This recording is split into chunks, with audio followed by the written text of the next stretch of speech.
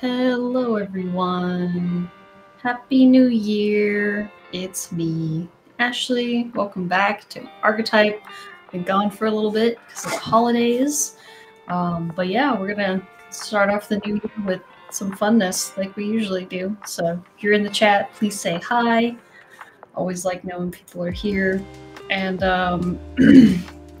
yeah, so for the new year, I was kind of debating. I wasn't really sure what to do, honestly. So if you guys have any ideas actually in the chat, so maybe something you guys would like to see, that would be really cool. Woo, Happy New Year. That would be really cool. But for now, I'm going to do some studies of some lizards because it is the year of the dragon. And we were working on a dragon before. There's a little hiccup with some software stuff, so maybe we can reapproach, or I can at least show you guys the finished version of that once it's finished. There was really just some painting left to do. But due to technical difficulties, we'll just be here for the New Year drawing, which should be still fun. So I'm going ahead and I have Pinterest up, looking at a bunch of really cool lizards. And I'm just going to do some studies because my initial thought was, well, it's Year of the Dragon, so I do want to kind of keep with that theme. But I just see some really cool lizard feet, so I'm just drawing some cool, fun lizard feet at the moment. But I was thinking, you know, I want to kind of keep in the same theme of, you know, the Year of the Dragon, and so I thought doing a lizard's pretty close without doing a another dragon, since we just did one. I didn't really think that one through, did I? But that's all right. So I'm just going to be doing some studies and stuff, and I was thinking of doing a lizard, and I know back I mentioned doing a lizard wizard, because, I mean, obviously, guys, I see something like that, I gotta kind of jump on that opportunity. So I might do something like that. I don't think we've done like a wizard-like character before in the stream, so I think something like that could be kind of fun. So yeah, I mean, I'm gonna take it chill. I'm feeling a little under the weather, unfortunately, for the new year, but I'm here and I wanted to start off the new year with you guys sketching, and I thought it'd be fun to also, because it is a new year, kind of talk about some, you know, goals that we could achieve as artists, ways we could get better, things we can do to improve. And the biggest thing for that too is if you guys ever have questions about, you know, I don't know, an artist block or something like that as an example, always ask your questions, you know. As a fellow artist, I'm here to help. You know, if you've gone through something as an artist through this artist journey, chances are probably either me or someone else has been through it too. Hello, Raphael, I see you. But yeah, artists are usually there to help each other out. From Brazil? Awesome. That's super cool. It's so cool to be able to interact with people around the world with art. I love that. Makes me super happy. What better way to connect than to share and be creative. See a little basilisk friend of ours here. Go ahead and draw him out. There's some really awesome, it's one of those things where I think when people start on a new maybe character design, and I do this too on this stream just because I feel like you know, I always go, oh man, I just gotta jump into drawing something immediately and designing something, but your best designs are definitely going to come out of, you know, inspiration and studying the real world first. So it's really important to, even if they're not like this sketch or this drawing isn't something that's like super refined or anything like that, I think it's important to give your brain basically a visual library of stuff, right? So I saw this hand, for example, and I was like, man, that hand is so cool. And it's just one of those, it's a tool, you know, those shapes are a tool as a way that you can, you know, better yourself as an artist to create something more interesting.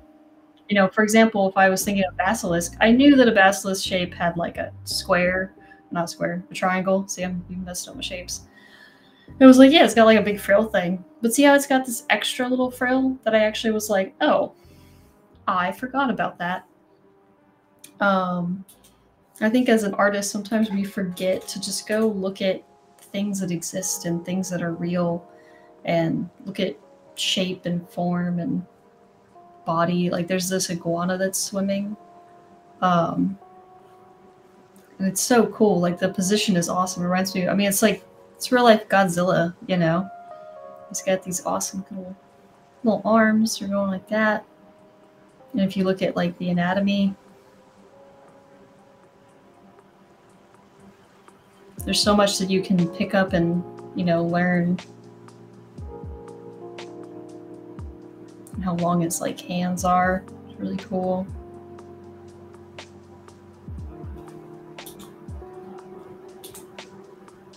And again, these don't have to be sketches that are, you know, super duper refined or anything like that.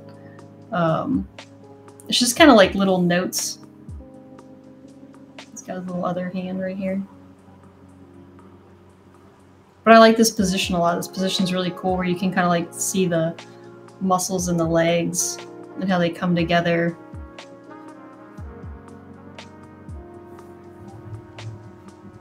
And make this cool swimming motion.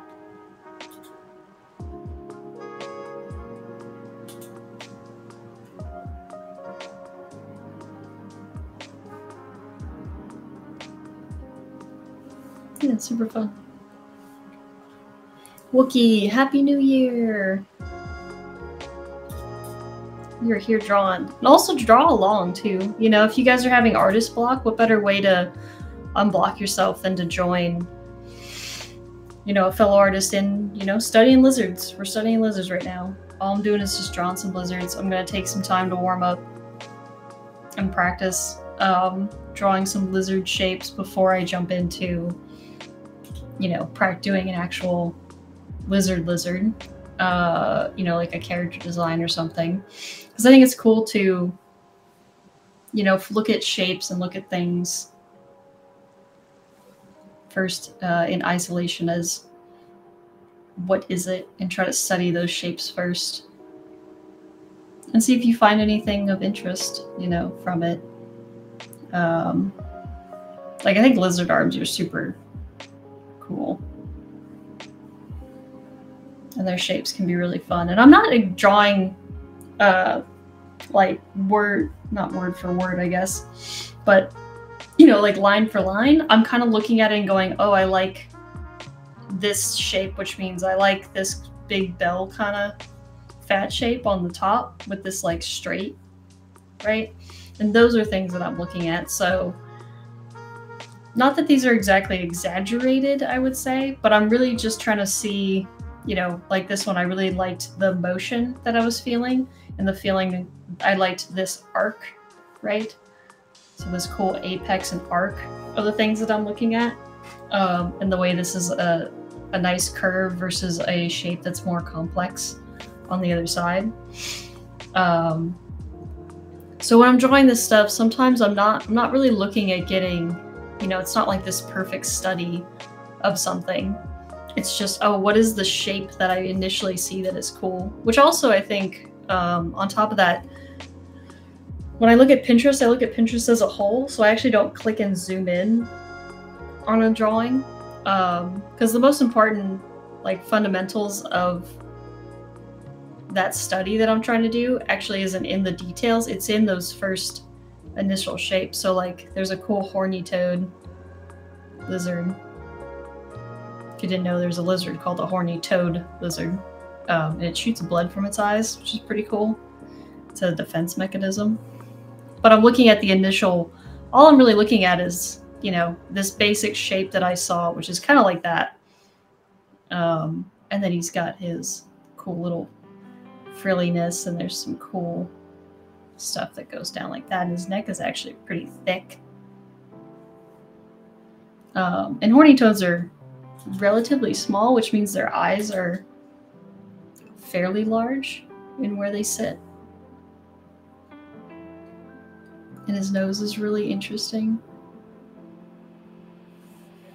I mean, that basically is a little baby dragon. All I have to do is give it some wings. And it turns into a dragon immediately.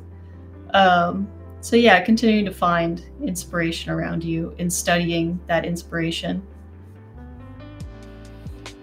is super important. I can't see the body, but I'm assuming you kind of lay him like that maybe. And that's the thing, is once you start building that visual library of, you know, I've drawn a lizard arm a bunch of times, or you studied lizard anatomy a bunch of times. I know that they're also kind of pancakey. They're really flat. Right, then you can start figuring out the fun shapes. And that's when initially you can just be like, yeah, and then he's got little horny wings.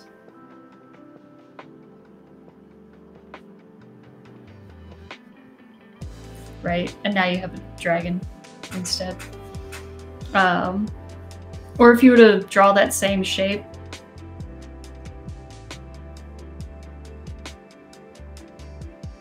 so he's actually got this extra, maybe an extra horn here.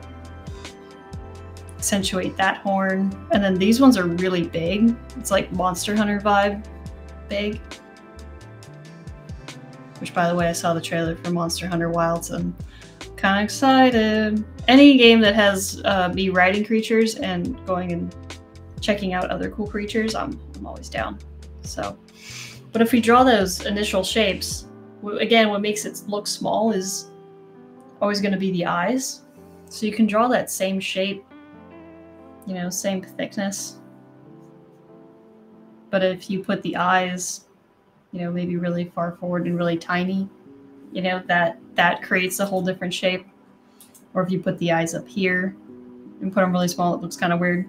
Usually eyes are a little more forward. But the point is eye placement and shape like totally changes the anatomy and structure.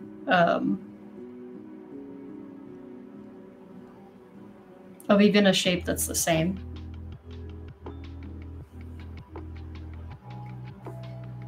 Right, so now you have this big frilled thing. And it's the same shape, I just changed where the eyes were. And now you can accentuate and add, you know, other big horns. And he's got a really big horned crest that like wraps down and hides his eyes. Right? Which is pretty fun. Now I'm just drawing dragons because dragons are just too fun to draw at a certain point. But you get the idea of why we should study from, you know, from life. And do studies like this and turn them into something fun. I think that's the biggest thing too is, you know, I drew this iguana that initially was swimming, but he could easily be flying. But I know perspective and anatomy easily turns into something completely different. All I have to do is add some horns. And now it's a dragon, right? Put some little wings on the end. So I think I really implore, at least when I teach my students, I try to remind students that, you know, if you want to get better as an artist, we're talking about, you know, entering the new year as a taking art seriously, or, you know, and it's funny that I say that, taking art seriously, because in reality, the advice that I'm about to give is to not be serious about it, but to have fun with it. I think it's super important to have fun with your art. You know, if you don't have fun doing art, if you don't enjoy the process of getting better, the process of studying, using your imagination, creativity is a muscle that we always have to exercise. You know, and it's one of the harder ones to exercise, if I'm being honest. And it's one that I think we kind of forget about a lot. So if we can study something like this and then use our creative brain as well to go, okay, we made a basilisk, you know, but how can we take that now and turn it into a character or a dragon or whatever it is? You know, how do we reach beyond what we're just seeing and referencing and take something and make that more interesting? And And that's always going to be, you know, the challenge. Angelica, I'm so excited to take digital sculpting with you, but I'm BFA. Oh no! I heard the news that, yeah, they accidentally put some peeps with me that were BFA, and unfortunately I can't teach BFA. But I'm always around the campus, and or just at least I'm around, and I will try to help in any way I can. You don't have to be my student for me to help you. But it is a shame. I always love seeing new Gnomon students. And for those of you who don't know or just tuning in, I do teach at Gnomon, and Gnomon is the school that puts on this stream. They're the ones that let me come on here and just doodle lizards for you guys, which is really cool. And Gnomon is a visual effects school that's in Hollywood, but they'll be moving soon to a new location, which is really exciting. But it's only like 8 miles away, but it's still going to be very cool. All the students, I think, will be much happier. I will miss the television center, but it's a good change. So I'm excited for all the students there. You sneak in and say hi, yes. I won't tell anybody, I promise.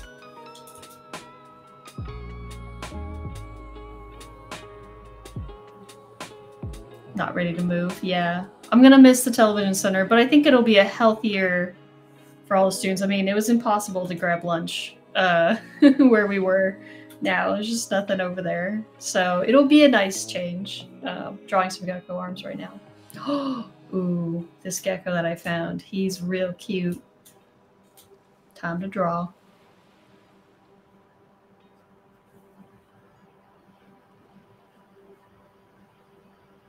That's what I'm saying. It's like, even though I'm doing studies, you should be getting excited about... I mean, look how cute that is. Come on. He's got this, like, suit. I mean, I don't even need to stylize it because he's already so ludicrously cartoony. I love it. Yoshinoya was all, yeah, I didn't like Yoshinoya. I couldn't handle it. So I'm happy for the students to be moving to somewhere that's gonna be better. But yeah, Gnomon's a great school. I went there 2013 to 2016. And I graduated, there wasn't a BFA at the time, but I took the 3-year program there. And then I've been in the industry ever since as strictly as a character artist, but I've worked for films and I'm currently working for games.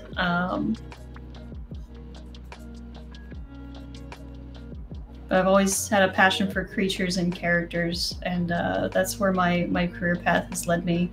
Partially because I refused to do anything else. I was like, I am going to draw dragons and no one can stop me. So, you know, if you know what you want to do, you can go out and put your mind to it and enjoy it and draw it and, you know, live that life. You just gotta work for it. It's so interesting. The tail gets like super thin and then it flails out like a little leaf. It's so cool.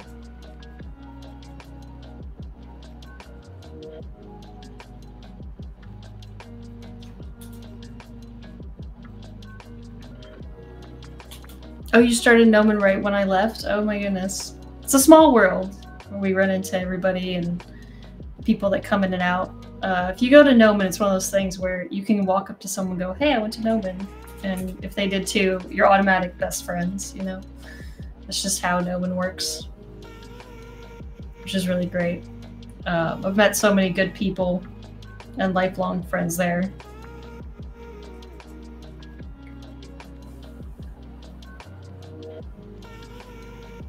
He's a weird little guy, but he's very fun.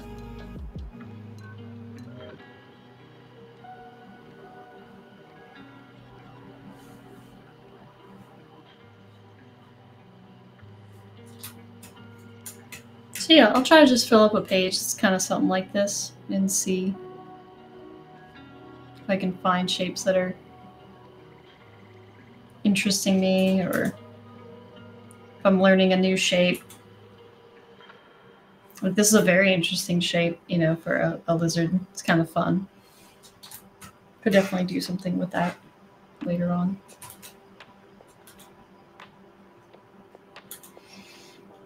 But, you know, when you're talking about setting goals for the new year and stuff like that, I think it's important to, you know, also stay realistic. If you're not like a daily drawer, I don't think your first goal of the new year should be like, I'm going to draw every day. You know, if you draw only once a week, tell yourself you're going to draw twice a week, you know. I know a lot of students that will come up to me and be like, Ashley, I'm gonna dedicate, and on Monday I'm drawing just hands, and then on Tuesday I'm drawing feet, and then this day I'm doing this, and then I'm doing blah. And they come to me with like this crazy, you know, rigorous schedule of drawing. And to me, there's a fine line between having discipline in what you do and forcing yourself to do something so much to where you're going to get burnt out and then you're not going to like it. And I find that more people, when they give themselves a schedule, end up not sticking to that schedule because it's too much pressure. It's too much to think about.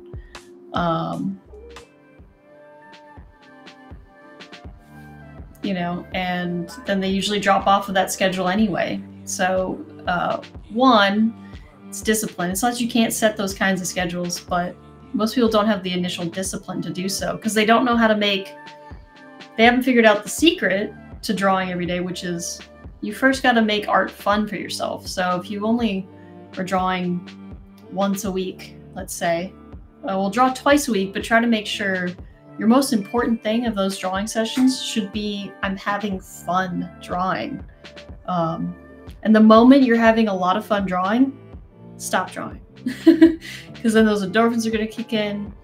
You know, stop drawing when you feel really good about drawing. And then those chemicals would kick in and be like, man, I really want to do that again. That was so cool to make something or to draw something. And, you know, and then you're going to want to do it again and then do it again and do the same thing. And then over time, you're going to be like, okay, I can do it now twice a week to 3 times a week to, you know, X, Y, and Z thing. And that's how you build up the, you know, the muscle and the discipline of drawing every day.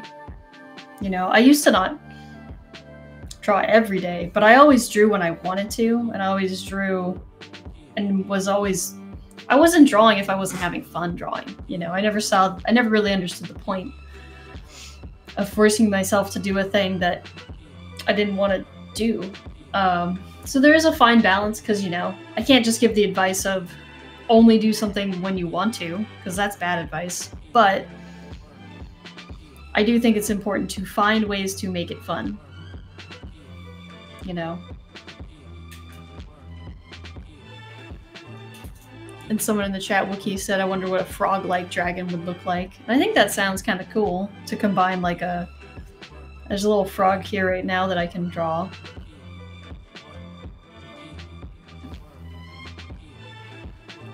I think that could be kind of fun.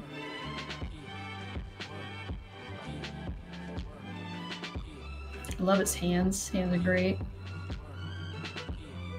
Frog hands are pretty fantastic.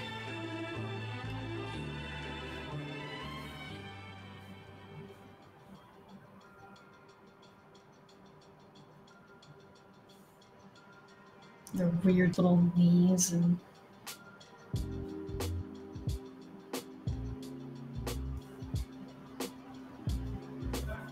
so alien. Maybe we could make a dragon, lizard, wizard, frog. Something. That could be kind of fun.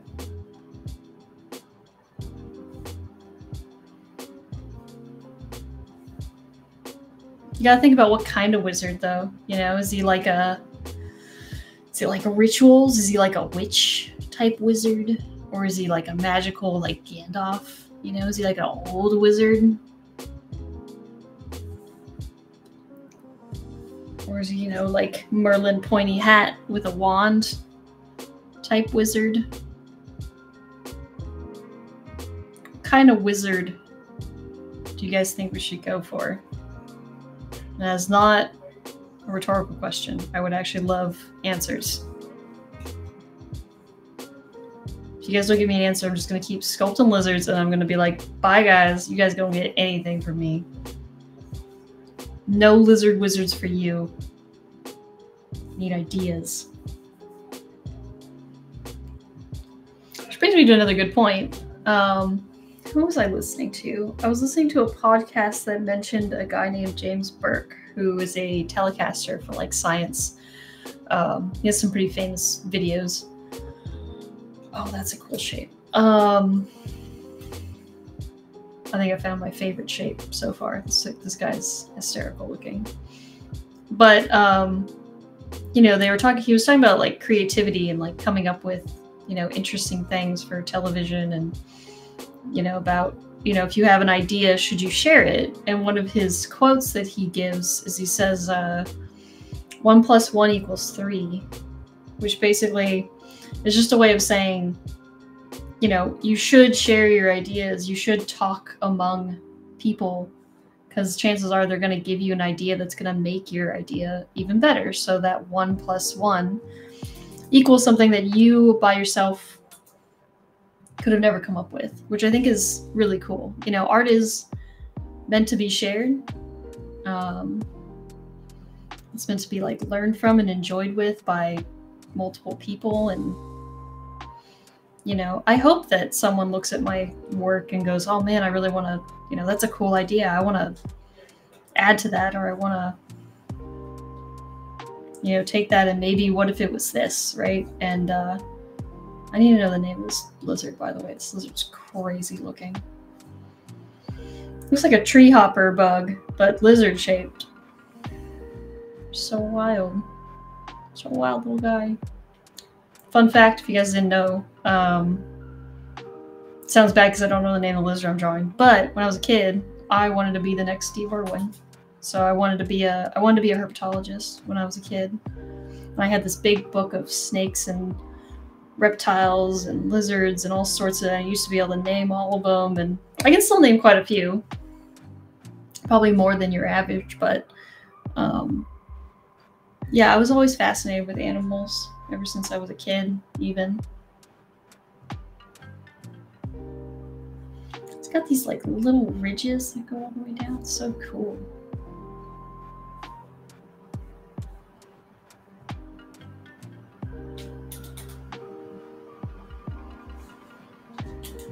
But yeah, if you're gonna be an artist, you want to be curious and know more about the world around you and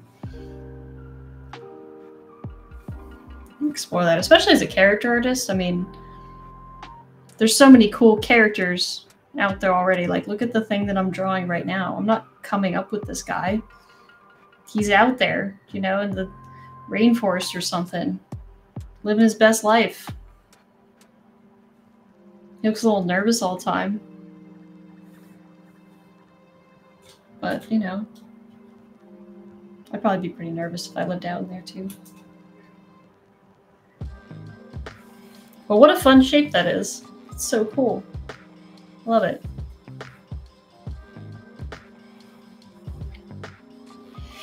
Wookie's asking, how is it teaming up with other concept artists in a production environment? See, I think that's actually really cool. Is you know, I'm a character artist that does the 3D side, but I still work with the concept artists and the other concept artists. You know, they obviously work together, and it's really cool to share your work, and then maybe another concept artist will be like, oh man, I never thought of, you know, because what's cool is if I say lizard wizard, or even right now, everybody has a different thought of what that is. If I tell everyone go draw a lizard wizard, you guys are going to come back with different results, which is really cool. So I think part of it is like the collaborative will make you stronger, because you're going to see something that you didn't see before in someone else's work and go, oh, that's cool. What if blah, blah, blah, right? And then you just continue to kind of grow onto that, which I think is very cool. I think in an environment, you're always going to learn faster than if you're just siloed working on stuff by yourself.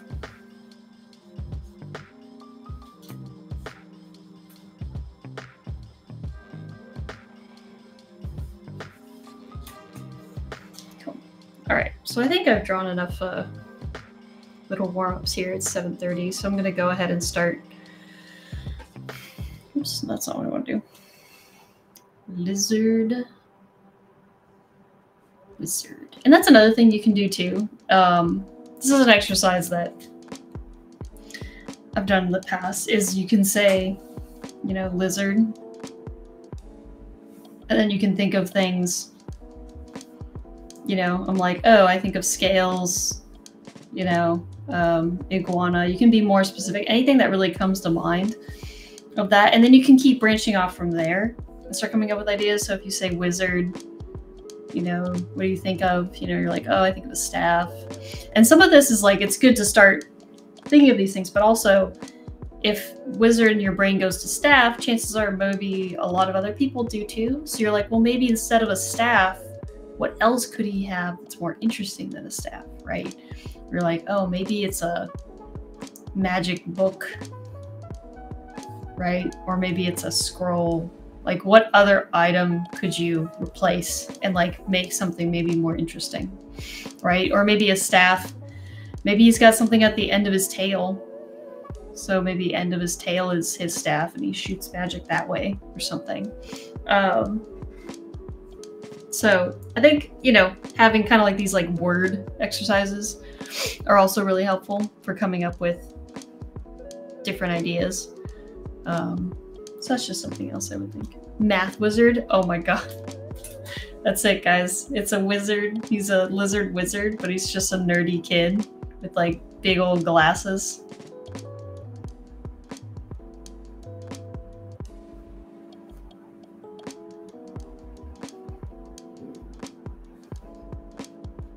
He has his little books. See? Someone's having fun with it. I approve. Got a little, you know, little feet, a little chameleon tail.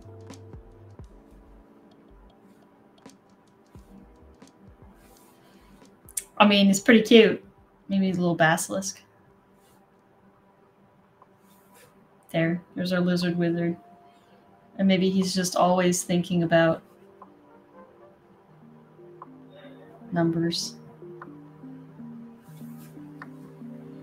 Because he's so smart.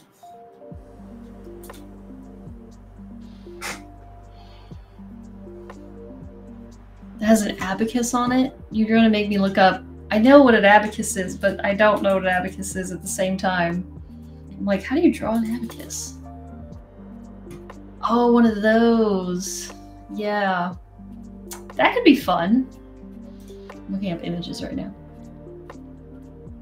I actually do like the shape of that. So like have, maybe he holds it and he like moves numbers and that's what shoots the magic out. Also a basilisk. It's kind of looking like a pointy wizard hat. Just saying, guys. We're getting somewhere. That's funny. I do like the idea of the abacus. That's fun. We'll have to see if we can play onto that. Let me see if where's my lizards. I had too many feeds open. Yeah, so this is where you can start doing, you know, figuring out little character sketches of stuff. You know, is he Wizard Potter? You a lizard, Harry? And he's got a little lightning bolt on his head. I'm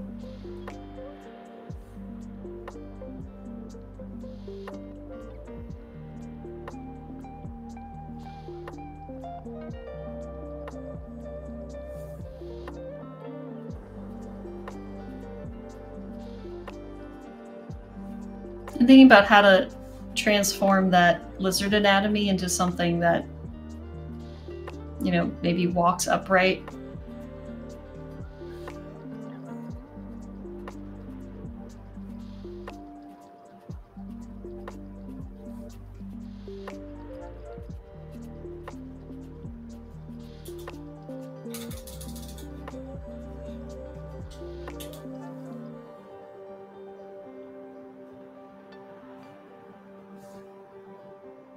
And I like to start too, like, you know, if you're not sure what kind of body proportions you're gonna do, or like how you want to play out, you know, the shapes and stuff, tackle like one thing at a time. You know, it's important to think about like, you know, how much humanoid anatomy is it gonna be versus, you know, how much lizard anatomy and all that. And you don't have to like design anything yet, technically.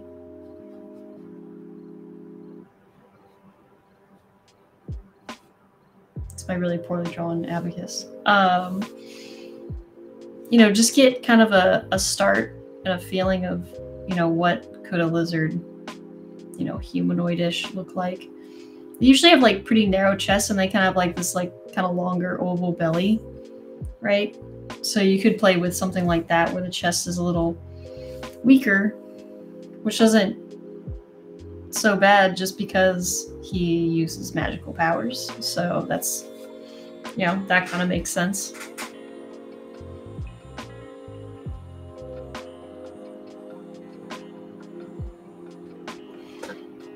Ariel's asking what graphic tablet brand am I using? I'm using a Huion, what's it called? 16. I think it's called the Canvas Pro. And yeah, so it's the Huion brand. I think usually our host Ninja will post something and tag a link in it if you would like to check that one out. I like it. Wacom is good, but this one, the Huion's a little bit easier on the wallet, and I find it works just as well. I haven't had any issues with it or anything like that. So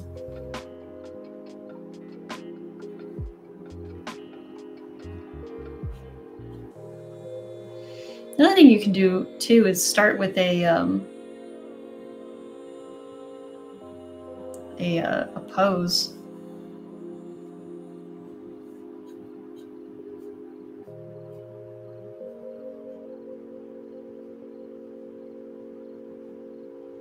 Maybe it's like really thin little lizard.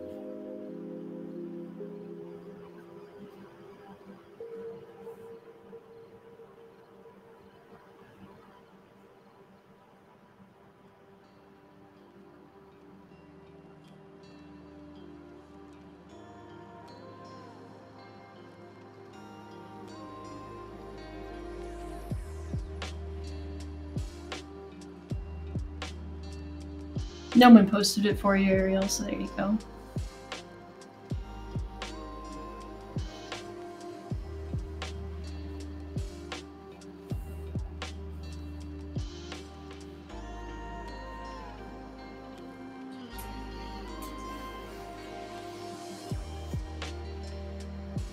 And he could be kind of like a booky wizard. It could be kind of fun. So maybe he is holding like a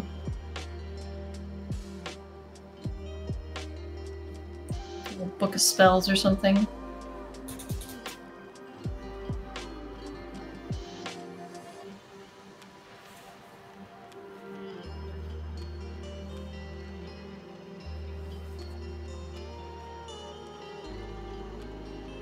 And again, like sometimes the pose helps a lot, right? Give you like an idea of,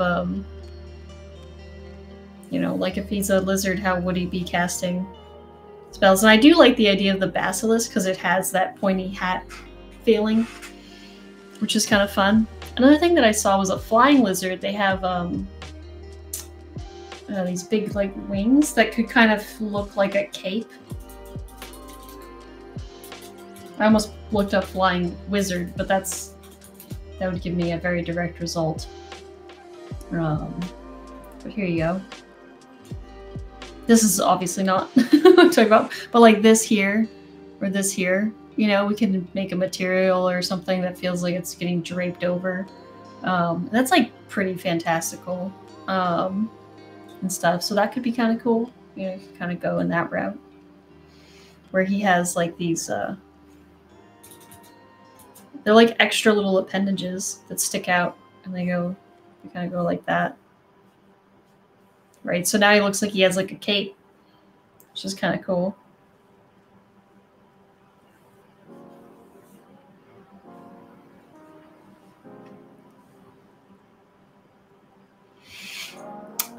Action Gamer 09 is asked, can you show body shape language? Yeah. So shape language is an interesting one, just because, so shape language will vary depending on what you're doing, but I think there's a few different ways you can approach what shape language means or what you're talking about when you say shape language. So for example, when I'm doing designs, so shape language transfers from not just internally, but also from like one design to another. So examples, this is a very generic, like, what if a lizard stood up? So the shape language is actually more anatomically accurate. But then you go, okay, what if you were to make it, you know, thinner, right? So now we're talking about like a thin shape language. So when we're talking about something that's thin, everything's thin, right? So we think about thin, we think about long, and maybe something like elegant.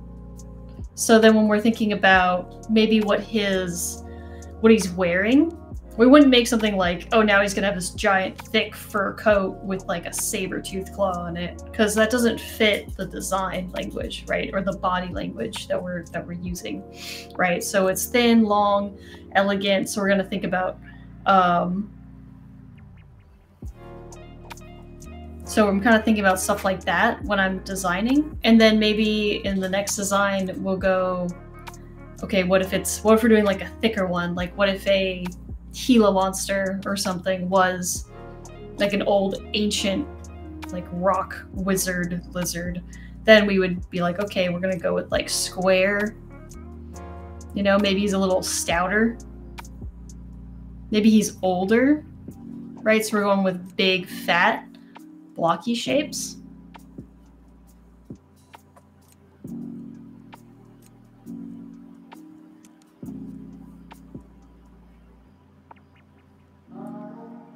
Right? He's a very happy wizard. Yeah, then we're gonna have like big blocky, you know, scales and stuff that go down the body and things like that. And his hands are going to be blocky shaped. And then his staff would be maybe more like thick and mangled, right? Because it's like old and ancient. So that's one body language difference. And that's how you can create variation within trying to come up with like your main design.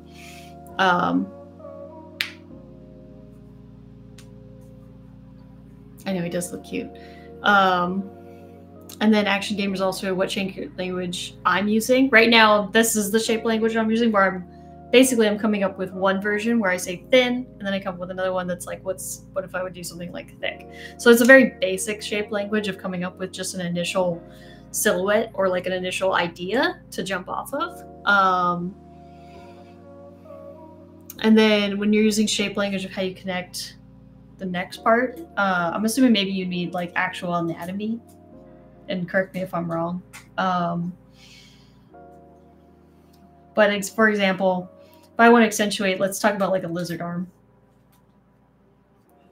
I can make like this shoulder, like medium-ish size. I can do like a very small bicep, and then maybe his forearm is really big.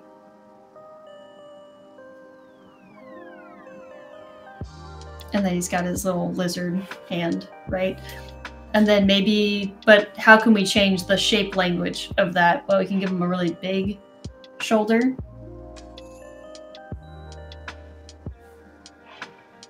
And then maybe we can thin out his hand.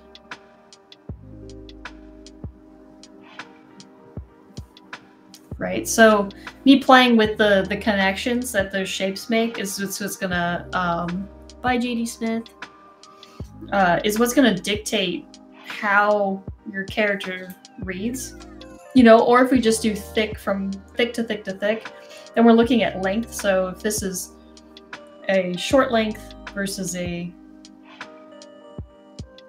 medium length versus a really long length, but the thicknesses are kind of the same, right? That's going to generate a totally different result than what we were initially doing. So these are really good exercises, is you can take the same thing and try to make different variations of it. You know, what if it was all really tiny and thin? Right? Then we get something completely different. How can we connect neck to body part? Can I show that? Yeah, I can show that. I will show that once we start demoing, maybe on top of a lizard wizard. I do really like this guy. That's a fun one. So I think, let's go ahead and take...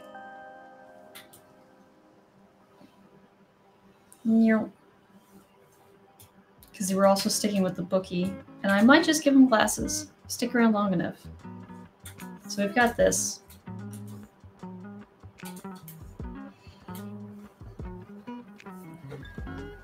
You know, but we want to accentuate, you know, and Pinterest is great. I mean, I can just look up wizard and you can get a bunch of cool, like, oh, maybe from Oz, maybe from this, and you can start seeing some tropes, and maybe you want to play into those tropes, or maybe you want to avoid them, you know, like what are things that when you think of wizard, what do you think of, and stuff like that, you know. And again, you're not copying directly what you see. I think it's more of like a visual background and like ideation more than anything else. Or, you know, if you know like a wizard maybe wears like a cloak, then you can look up cloak if you want to be less specific, and look up something that will just maybe generate some cool like cosplay ideas. Then, you know, that's also an option. Point is I'm going to try to find something to base like a costuming design off of, to start kind of seeing where I can kind of go from it, which could be cool. So for example, when I look up cloak, like this wing thing is like, I like this shape, but I think because we have to turn this into a character that's got clothes, I think we can have it where he has, go ahead and duplicate it, where he has like maybe he has a cloak. And I see a lot of cloaks that have like medallions, or they'll have like little extra like layers. So there'll be a cloak that's kind of got that shape, but then it also comes out and around like that.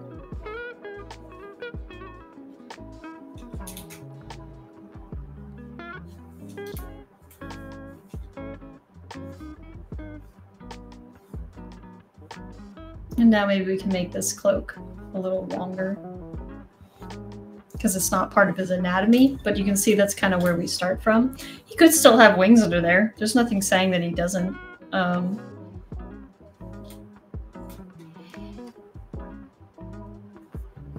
Wookie is trying to figure out my frog-like dragon. Please post and share. I would love to see all your guys' lizards wizards. Alicia's asking what program I use. This is Clip Studio. I like Clip Studio, and I like, there's like this Japanese soft ink line pen that I found that feels kind of more like a traditional pen. And I like working with it. I think it's fun.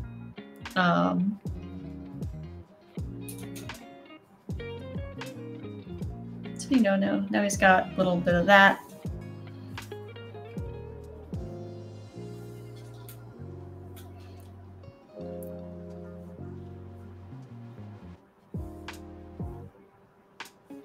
And then maybe for his pants or something. A lot of wizards seem to just have cloaks, but I think I like trying to keep his anatomy in there, but you know, maybe he's got just like a long cloak thing.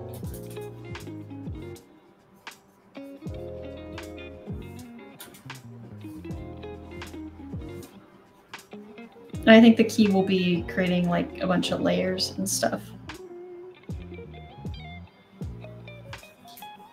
Like that. But I'll do like multiple variations of something like this to come up with a few different designs. Action Gamer's asking, what should come first, shape language or silhouette? I would say shape language first, just because silhouette's very important as far as readability, but silhouette changes based on poses too, right? So based on how you pose a character, the silhouette can change, which is, you know, where it's still important to think of silhouette as a form of readability for your drawing, but shape language is more important when it comes to what are you trying to say about the character, right? Like, who is this character? What do they do? How do they do it? You know, and kind of like, what's the story with that? I'll get rid of the wings for this guy. And maybe now he has like a long cloak, right?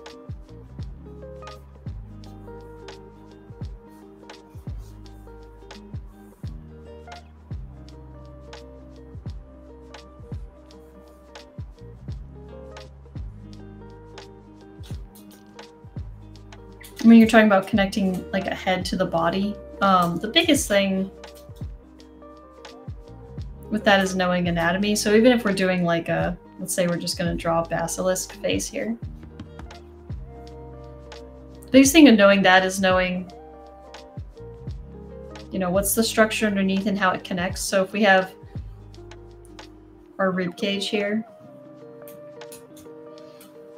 right? If we're thinking about like a human skull or an animal skull, it's all kind of the same. So the neck is a cylindrical in shape, but it also has a lot of depth. So usually the point of the neck is going to be lower on the front than it is on the bottom. So you're going to get that kind of shape connecting. But also you'll get something called the sternocleidomastoid, which is a muscle that starts in the back of the base of the skull behind the jaw and comes forward. So from a front view, that sternocleidomastoid actually comes and meets up at like a clavicle. And that's where you'll see there's actually kind of like a pivot, like a, not necessarily an empty spot, but there's the trapezius muscles that lay back here. And there's kind of like this triangular void between where the back of the neck is up here, if we were to draw through it, right? Versus it being lower.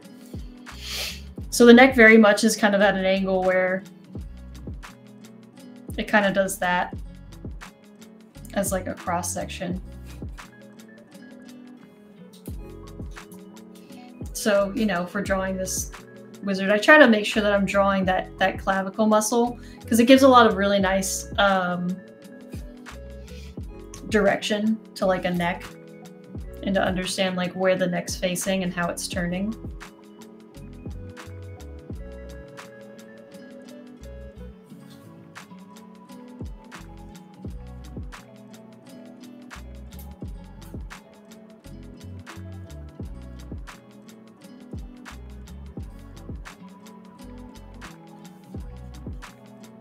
And maybe just got a lot of little tapestry things. Could have like kind of normal pants. Show off his lizard anatomy. That's the hardest part about anthropomorphic characters, is I feel like, oh, Kaisedo, Happy New Year. Was you want to show off, like I always like showing off the animal anatomy portion of it, but at the end of the day, they also have to wear clothes. So that's always a struggle of mine, is figuring out, you know, how do you balance the two? Because that one's always a kind of trickier one. Oops. But I hope that next stuff makes sense.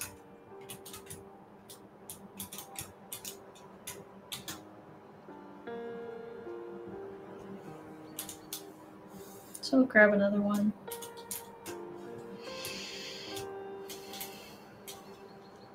Maybe he's got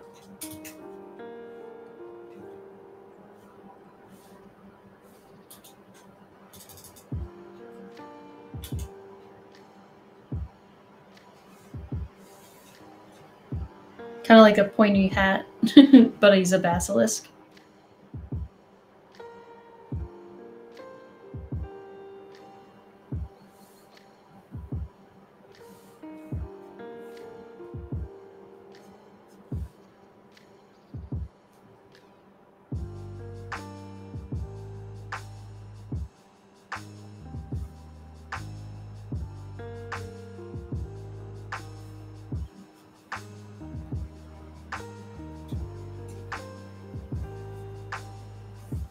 And AAA Action Gamers asking,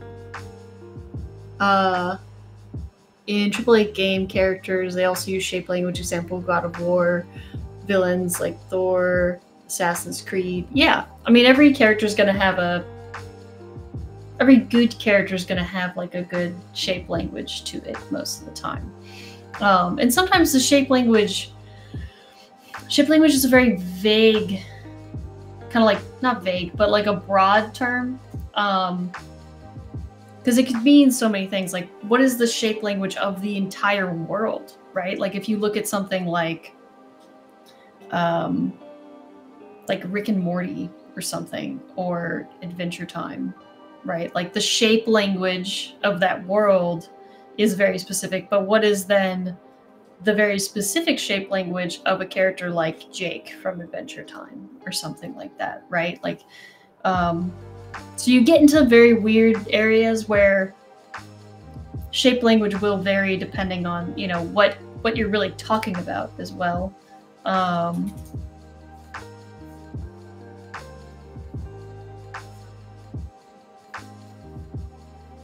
so that's always another one too to think about is, you know, are you thinking about the shape language of your overall world of the character, like all the characters within Assassin's Creed, or just, you know, like Kratos himself or something like that, right?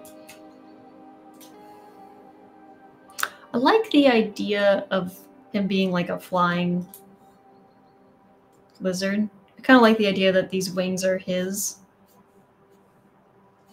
because I think it's a fun way to incorporate anatomy with his wizardry. So I think his costuming will have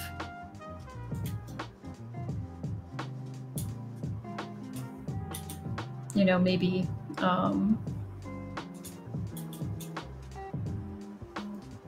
something a little different then.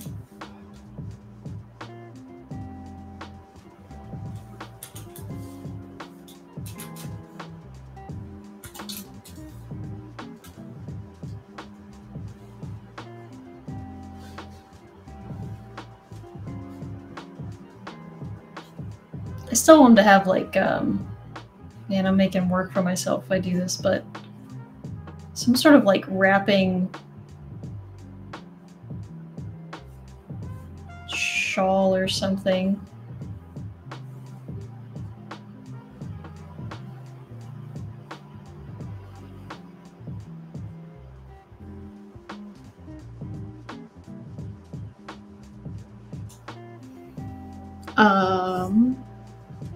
Okay, Sato's asking, is this character a kind of lizard? It's a lizard wizard. Okay, Sato, it's a lizard wizard. So let's get wizardy and lizardy. That's the goal.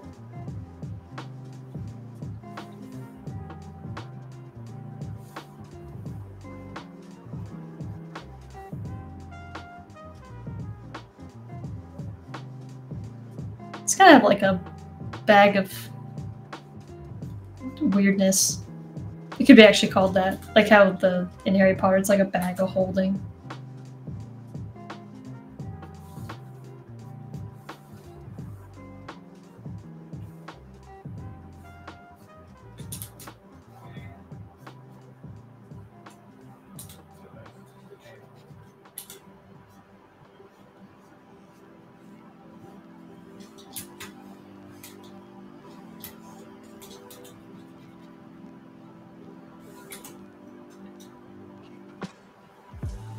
Be something fun like that.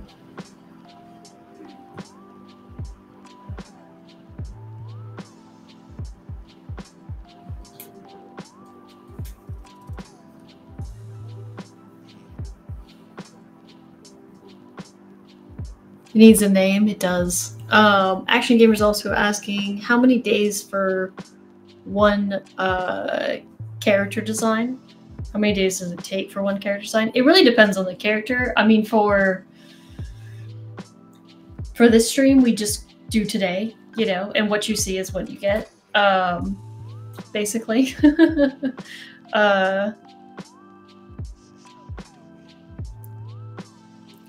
But, you know, it really depends on the studio and how long it takes. Like Kratos, I think they were explaining that to get his look for the new God of War, it took like over a year, you know, and that doesn't include like all the armor designs and stuff that they did.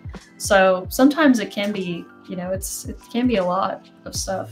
But it really just depends on, you know, your production, your pipeline, and the style of your game and things like that. I do like these little shoulders. I'm going to try that again, but maybe in a different vein.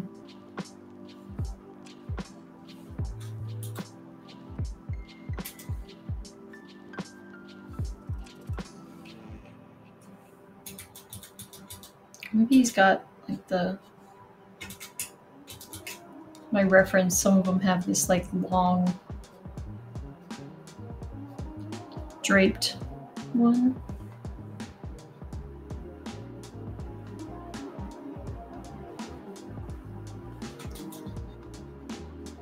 My sketches are super, you know, they're messy to begin with, especially for this guy, but you'll see I refine, or try to, during the stream.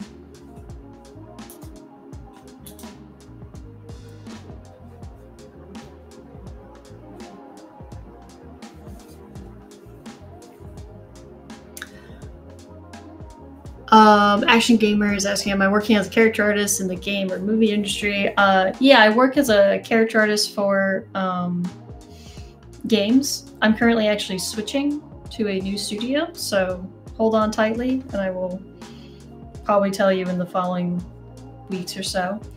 But yeah, switching my career up a little bit. I'm going to a different studio, which I'm very excited for. Should be really fun. I'll still, don't worry guys, I will still be here doing art things, like always. I would never leave you guys.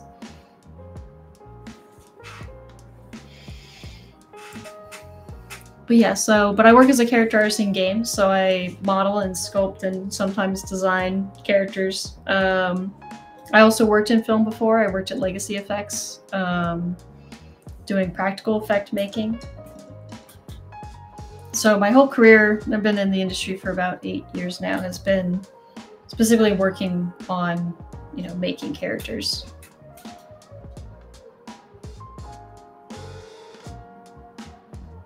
I think, I don't know which one I like, you guys. I think I like this guy, the one that I'm turning on and off. But I think I want to add more to the,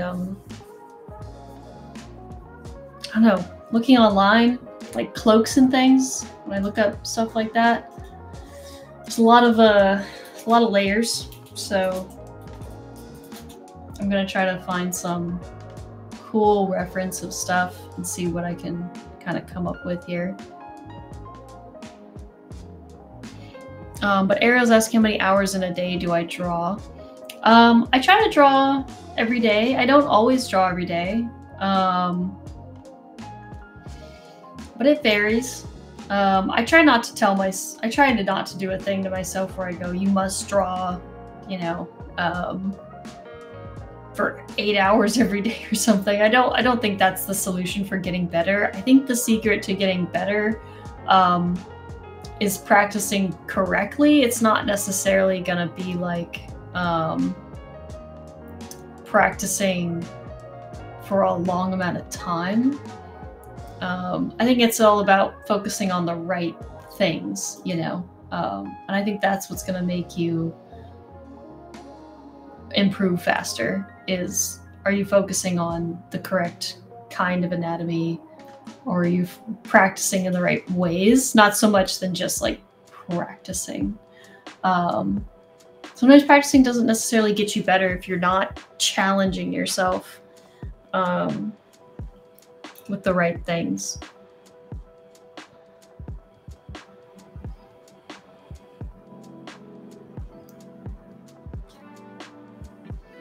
Just debating what I want to do here. I think I'll go. I lied. I'm gonna do one more. Not really feeling it. Where'd my main guy go? Get over here. Not really feeling any of these guys yet. I'm also probably talking more than I am designing at the moment, but designing while talking is a tricky one.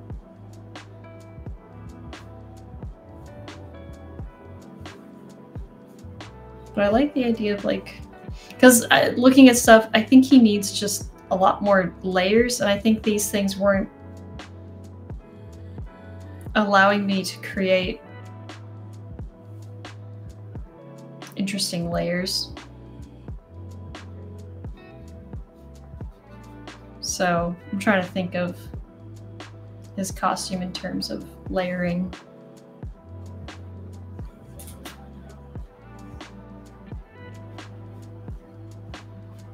There's some proportion stuff that I'll need to fix because, like, for example, his waist is just too long, so it ends up feeling kind of awkward. But it's fine. It's fine to get the idea out.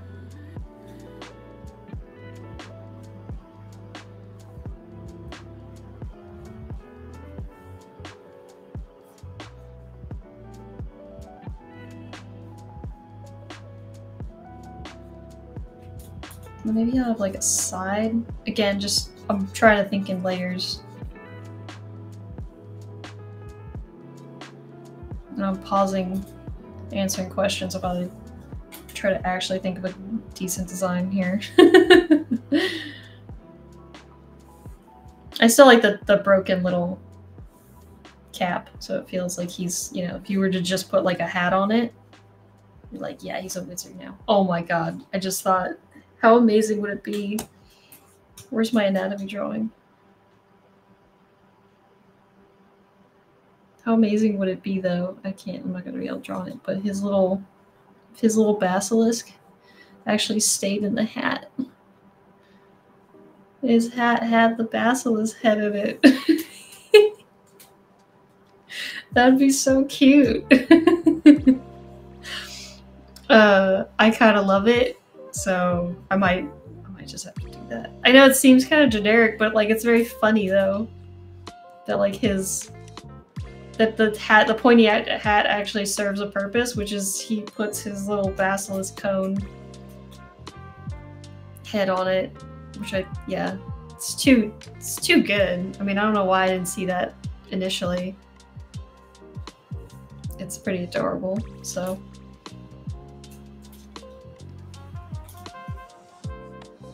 All right. So I'll go ahead and take that guy now. I'm gonna hide everything else. And then we can kind of start maybe drawing a more final version of this with the hour that I have left.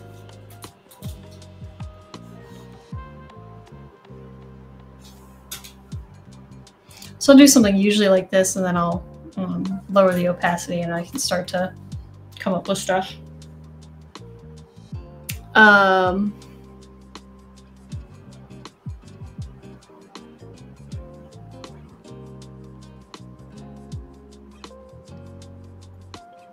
Okay, so it says congrats on a new job. Thank you. Good luck on your new creative journey. Yeah, I'm very excited. Should be a lot of fun. Action Gamers asking, some character designs don't have a neck. I mean, they could potentially not have a neck. I think most characters do. But I can't tell if you're talking about for, you know, if you design for like in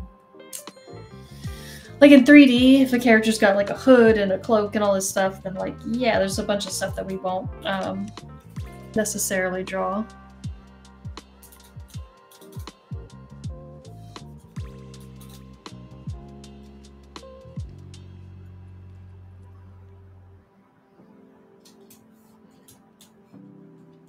But I'll also, you know, if you have 3D questions on stuff like that, have no fear. Once we're done drawing this character, I will usually take, well, not usually, I will always, I always take this character and then I will draw them out and sculpt them in ZBrush. So I'm going to look up. So someone also was asking what kind of lizard am I referencing? I'm referencing a basilisk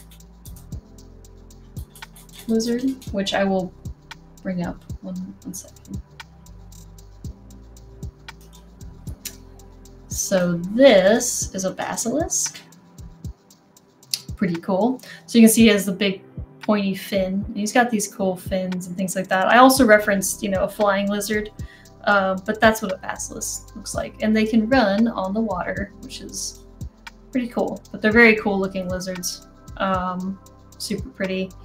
So I'm going to be basing, I gotta get this out of here. Get out of here. So I'll be basing his kind of like head design off of that. So to start, I can, usually what I'll try to do as well is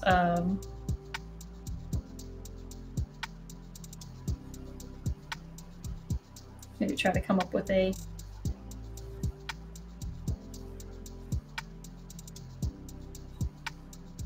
head design for him.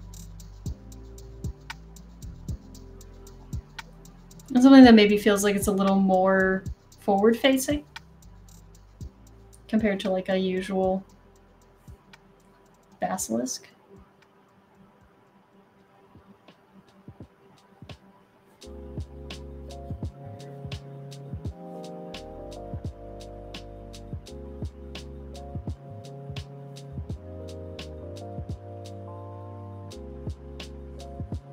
I mean, he's a happy lizard wizard. I'm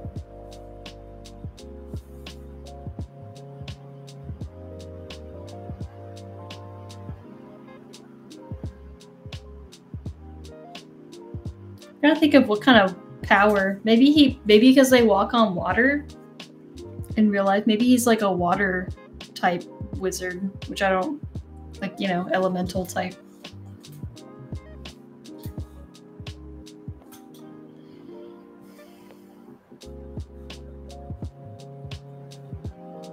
So I like to start by trying to come up with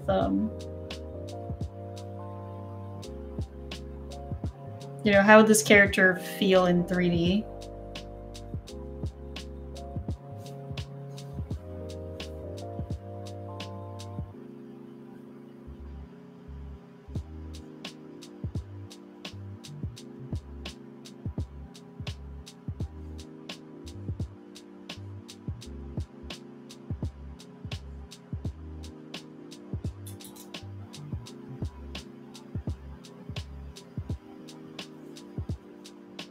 I'm just trying to think of, you know, what his shapes would look like when he's like talking or something.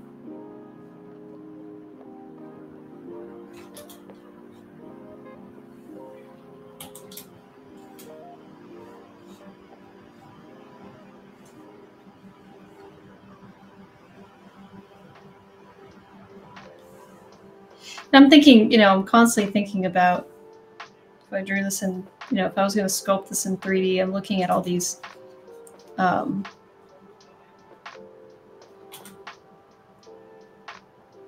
initial forms.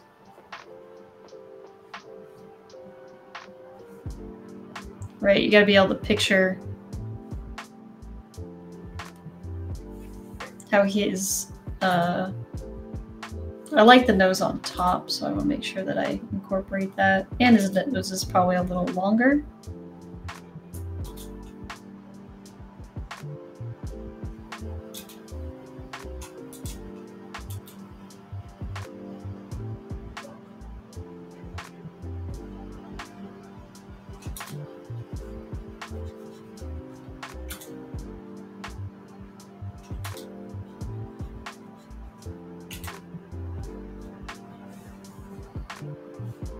Right, so I'm thinking about like where his cheekbones would be, where his eyes sit.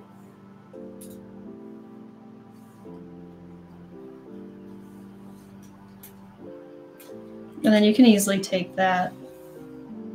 I'm only doing this because for time too.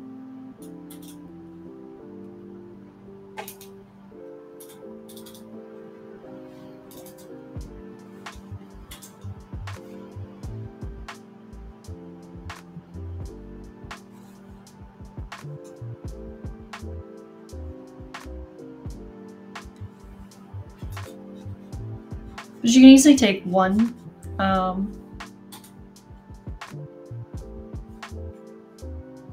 Drawing and reiterate on top of it to get a different expression.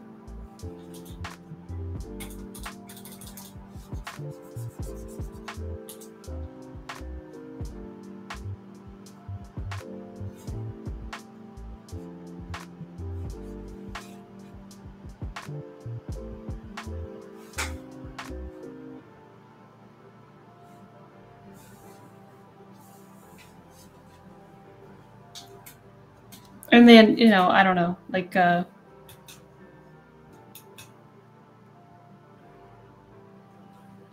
that I have a better idea, yeah, I usually like to start with like the side profile and then try to figure out,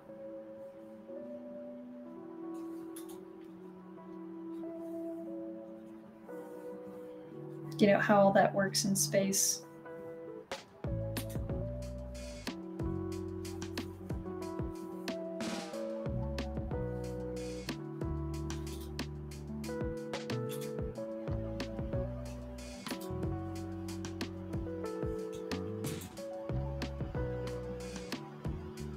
Make sure that that feels like it matches, right?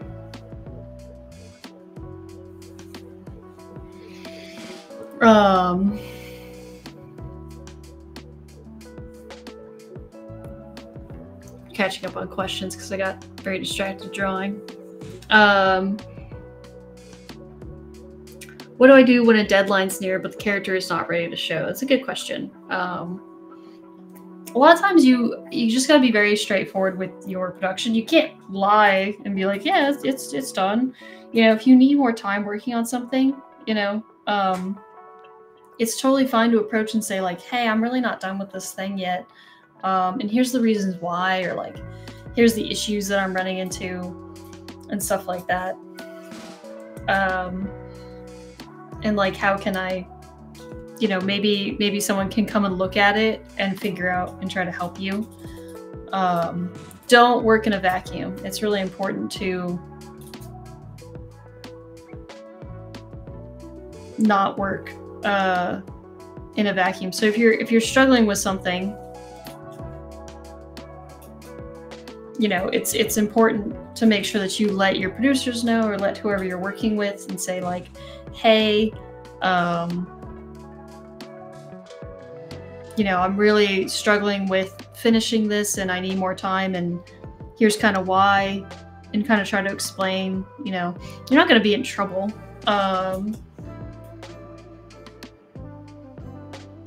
For, you know, not having something finished, as long as, you know, your reasoning isn't, oh, it just wasn't working. Or something like that.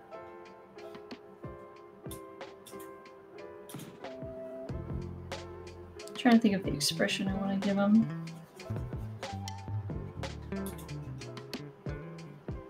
Maybe he's facing a little more down.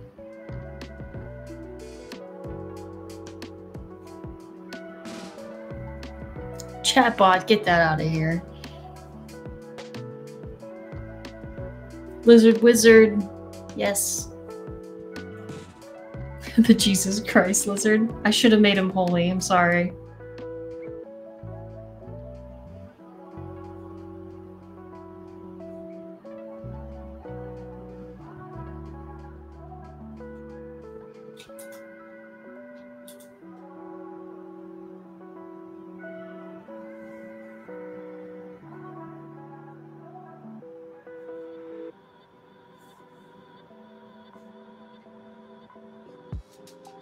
So I'll always still try to draw the initial character in the clothes first, right? I think it's really important to figure out that anatomy. And again, a basilisk is very thin. So this is kind of fun because we get to sculpt a very thin, kind of fun character.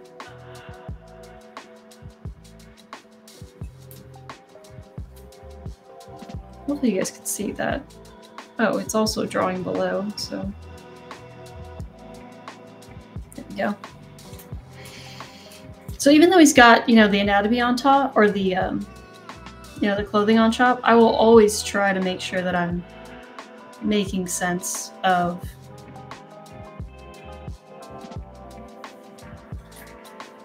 that anatomy. And, you know, if you look up, like,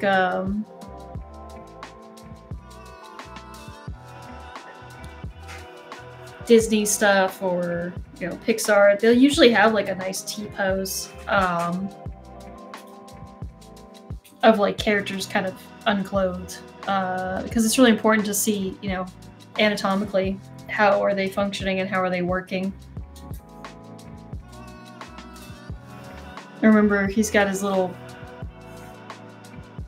flying wings. So again, it's part basilisk, but also part flying lizard, because it's what gives him his cape. And what's cool is we can do a bunch of cool like patterns and stuff later in 3D. We can make a lot of fun.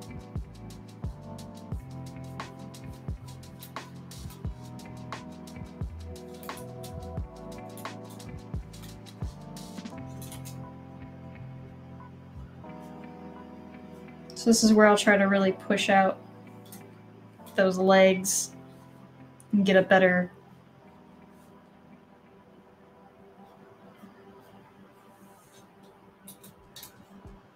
feeling for the anatomical pose, right? Because my initial sketch is it's just a sketch. It's not, you know, don't feel so holden to what you did before. And he's got super long, like, I think the most important part about accentuating the lizard part of him is giving him these ludicrously crazy, weird feet. Because if you look at that reference, look how long that finger is. Like, look how crazy long they are. And there he is running on water, which is fun. I think I do want to make him like a water bending creature. I think that'd be kind of fun. Or wizard. So I'm not sure if he's going to be holding a book yet. He might be holding like a ball of water. Like a little water thing.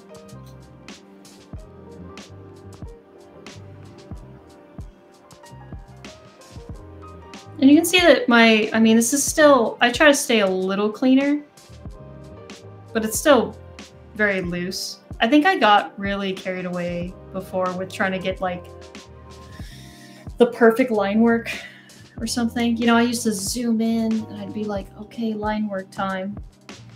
I'm like, this is terrible. One, I never had fun with it.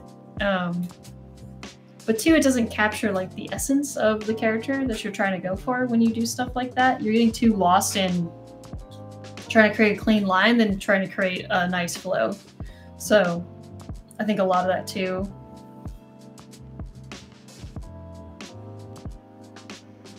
And they do have this cool, actually, the basilisk has like a very frilled tail. So I think I actually might try to go for that instead.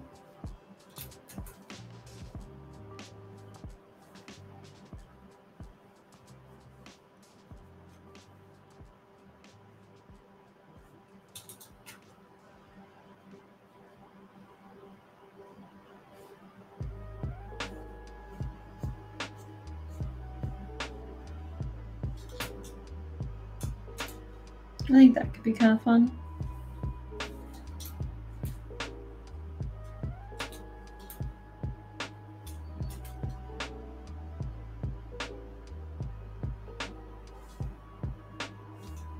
Maybe make a little more sense of his fingers. Make sure that this feels more maybe like a thumb. I do love the idea of still doing ludicrously long.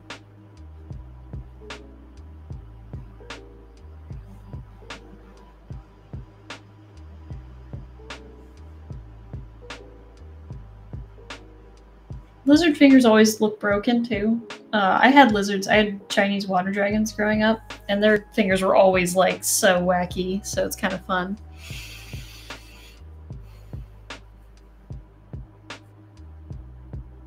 How do you bring your idea in creating characters on your own ideas or constars that give you ideas?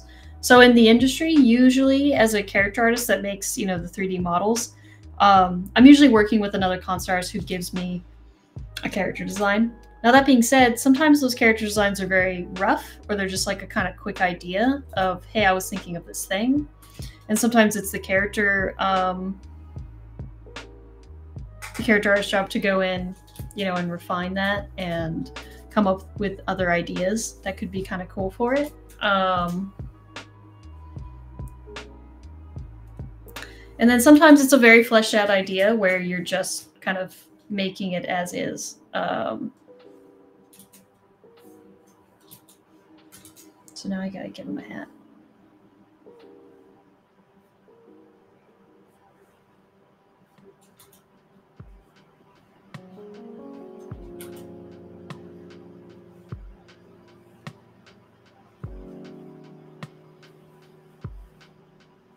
And this is on another layer, so I'll be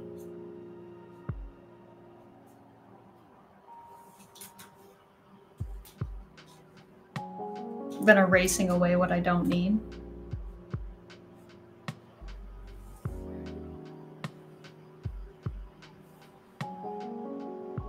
If he's water, maybe these like little medallions are like teardrops or something.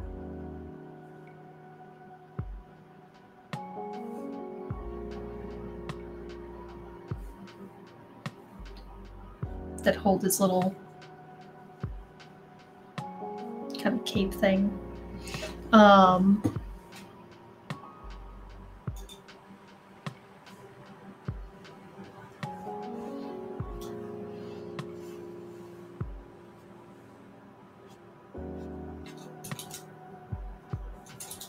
now I can know, I know exactly where this anatomy lies, right? When I'm drawing out his costuming, which is important.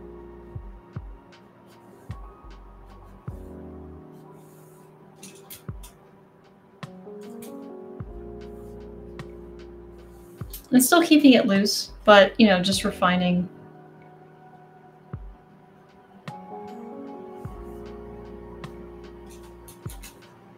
And also I'm thinking about stuff like, okay, maybe I should add more gesture to his, you know, clothes underneath now, right?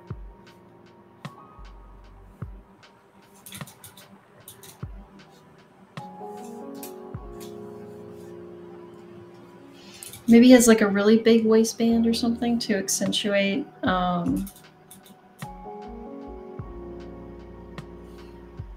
gotta either go really small or really big with it.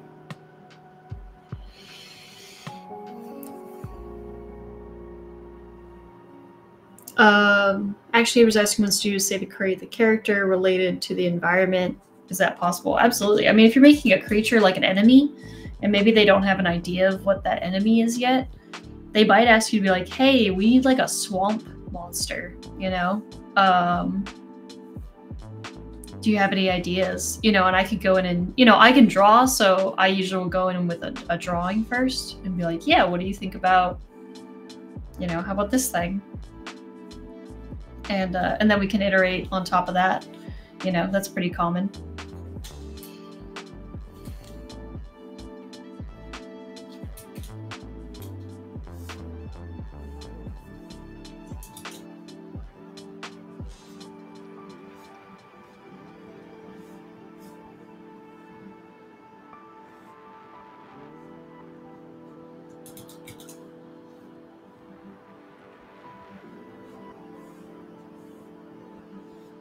Trying to draw his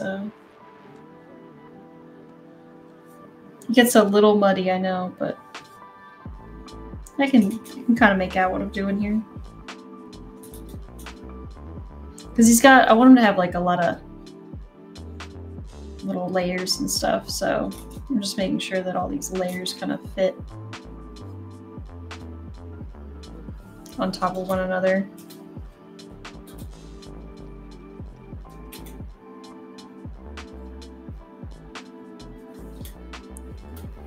And now that I have that, I can go in here and add a mask. And I can just mask out anything that I wouldn't normally see. I still have his body and everything for later, but it's just helpful to be able to do that. And then I could probably hide that sketch. I do need to draw his other hand, but I don't think I need the reference for that.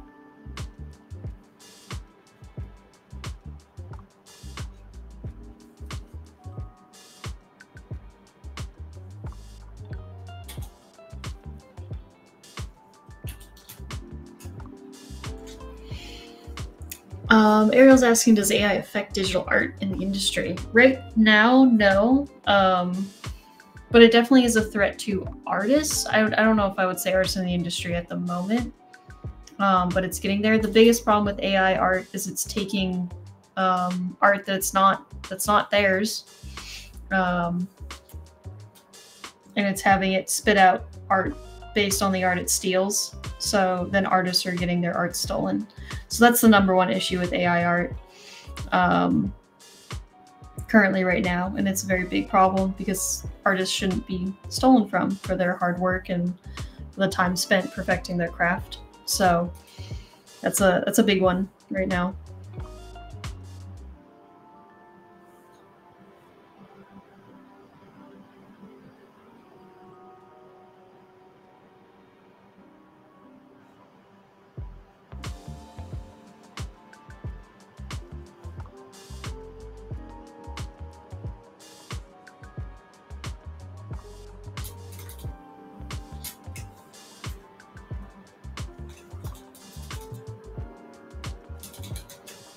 Oops, did I draw that on the close layer? Layer did I draw that on?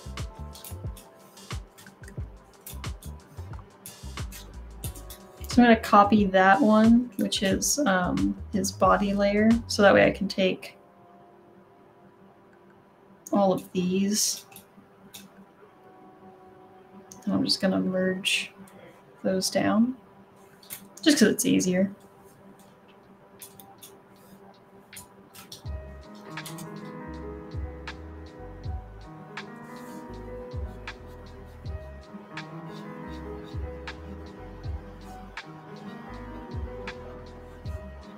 And then I can start adding some line weight and stuff to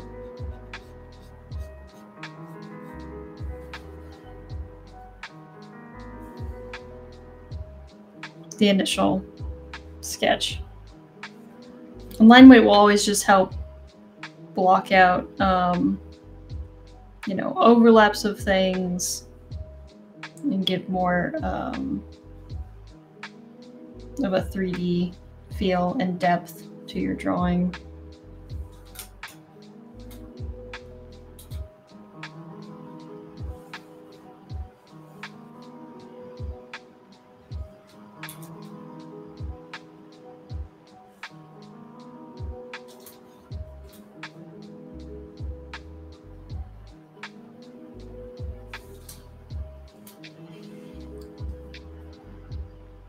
Taboo's asked, do I have to have back pain when I'm drawing for a long time? Yeah, I did.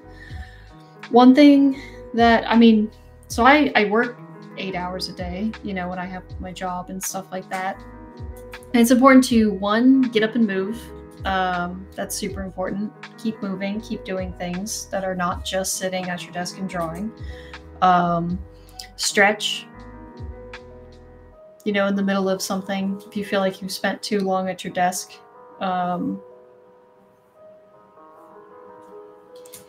definitely get up. What I'm gonna break the rim of his hat a little bit here.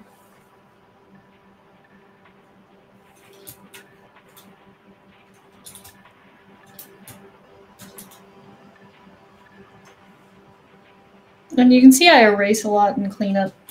It's like erase and then clean up stuff.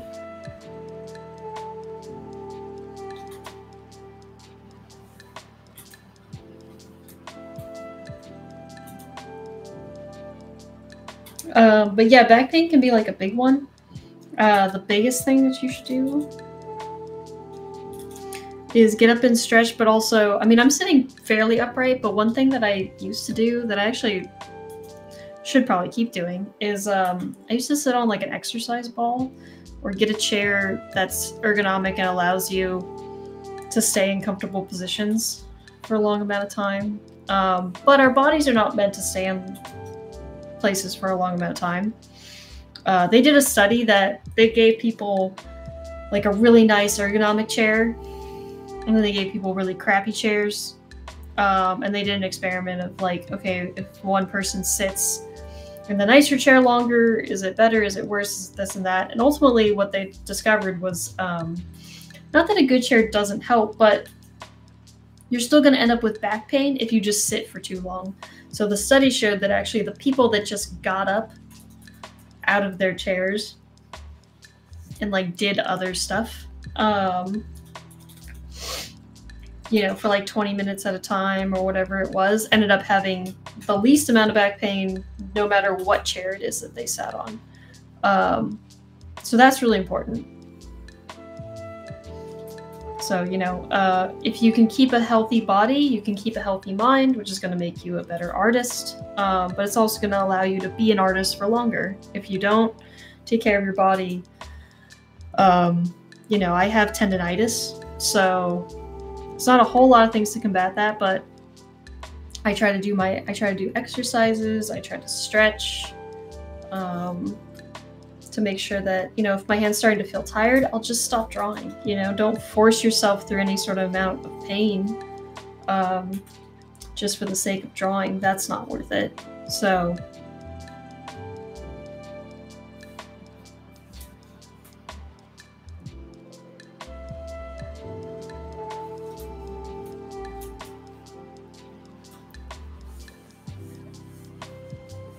and then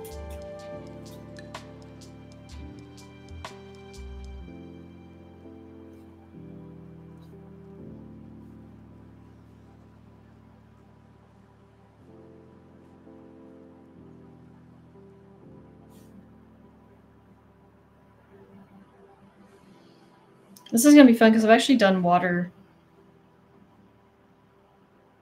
like this before. So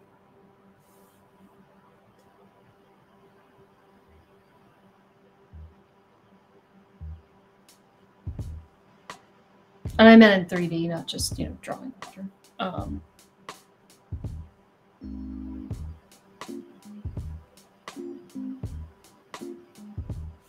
So that'll be fun.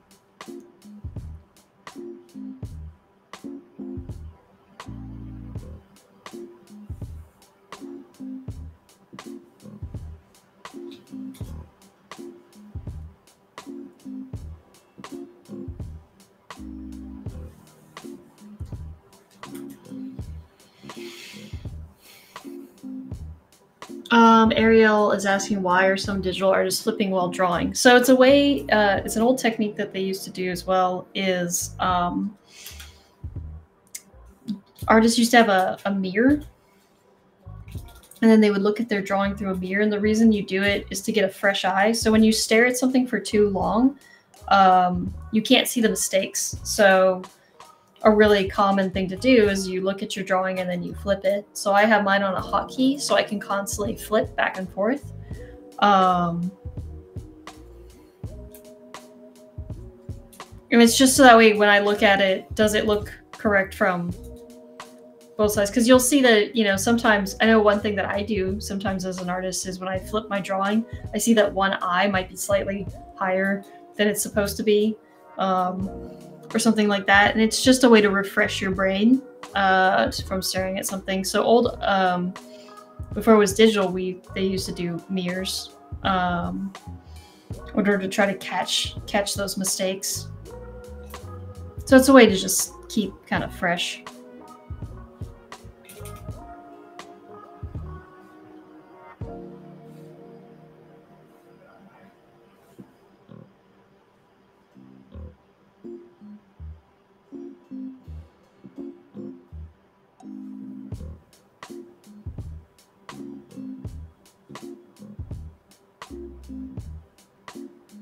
And it just has some swirly bits.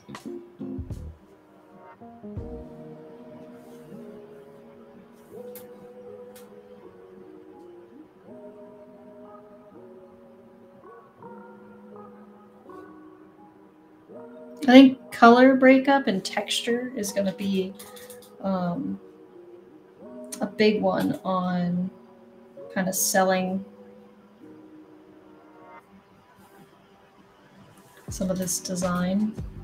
You know, and like maybe a lot of like tapestry breakup, where like the tapestries and things itself are very varied in how they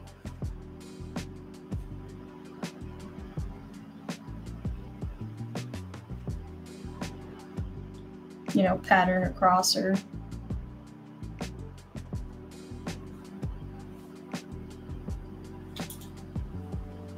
whatever it is. I'm just coming up with cool patterns that will give breakup to each of these different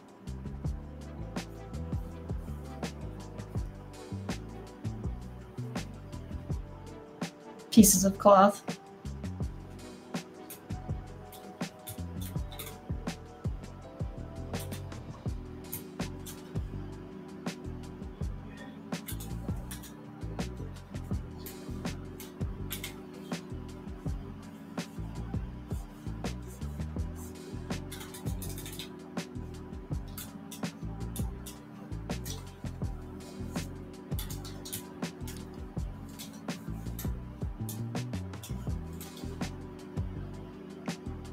And yeah, I'm just going around adding little darker shadows in areas to give thickness to the design. Also, if you add, thicker areas, it'll feel like it's more in shadow, or maybe it's hitting a plane, such as the ground, like what I'm doing right now.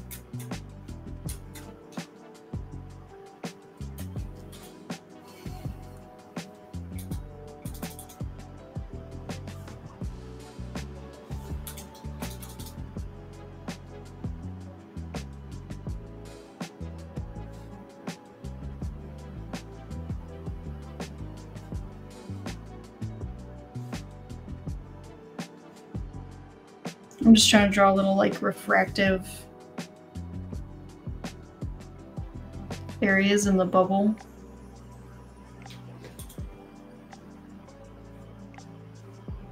Whoops.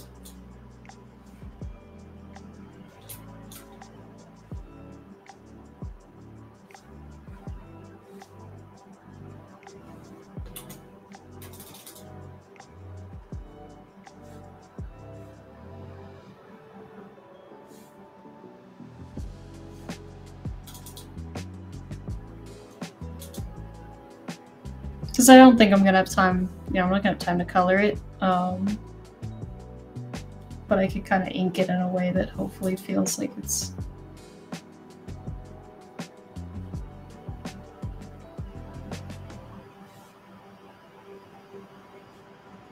something a little more interesting. I don't know if it's effective or not yet, though.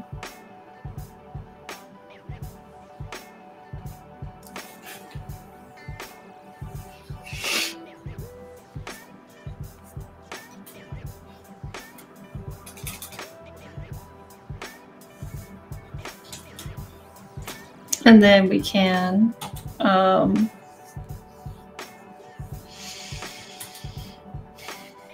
me see if it'll work. Hopefully. Let me grab this guy and this guy.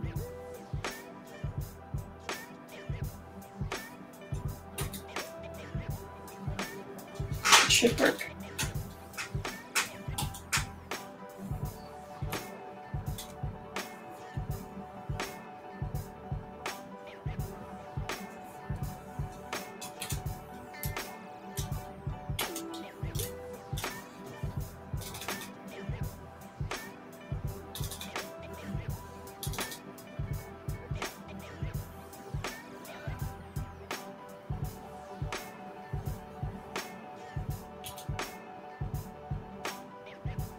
Just coloring in something. It caught the whole this side of the arm. How annoying, but oh well.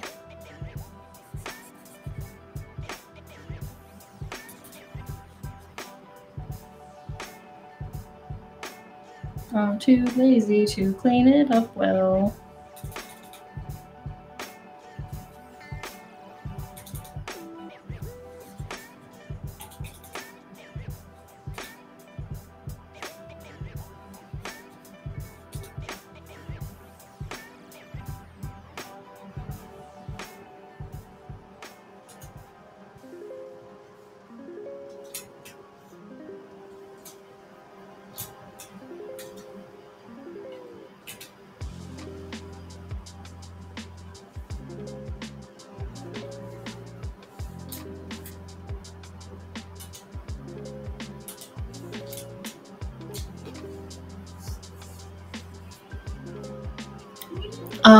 Ariel says, can't make character layers just one character when finished. It depends on how I want to approach it.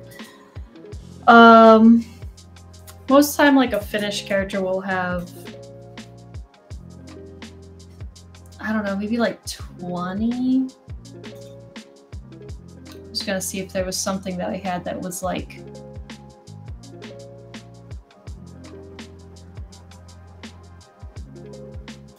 semi-finished. This has, I mean, you can see all the layers here that I have for this character. There's more underneath it, but that's for a different drawing, you know, so I have something like that. But this isn't anything crazy, I guess, but there'll be like 20 layers or so. Because I try to split, like, it depends on how I split up stuff. I try to split, you know, like if I'm going to do like shadow or something, you know, shadow will go on a separate layer.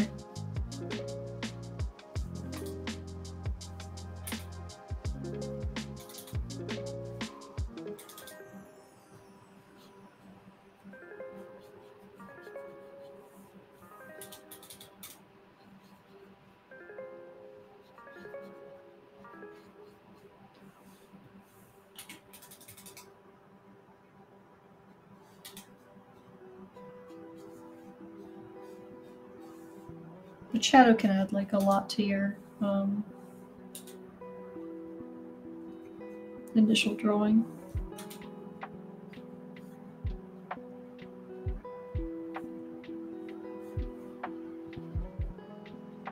Especially if you just add some cast shadows in some areas.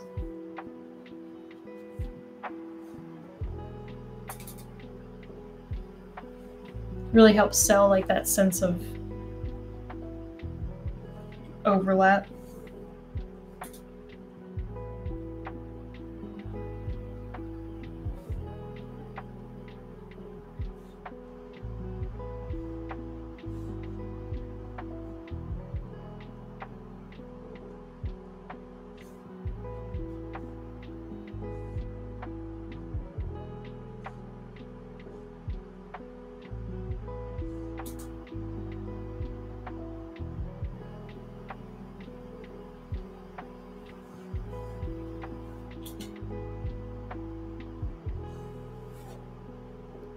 You know, so even something like that can add a lot.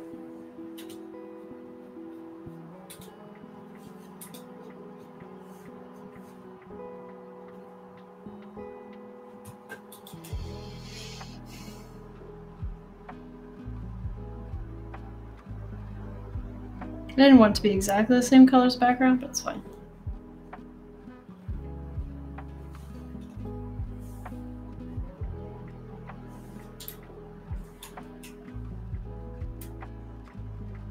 And then another little trick that I like to do is I'll duplicate my line work layer. And I'll go to filter, blur, and I'll do a Gaussian blur. And at first the strength seems really, really strong to blur the line. But it will help, it actually thickens up your line work quite a bit, but I never keep it at 100, it's too much. So I'll always tone it down a little bit. just so you can barely tell. But I like this effect because it'll make your line work pop a little more, but it also gives it, if you ever used to like sketch, on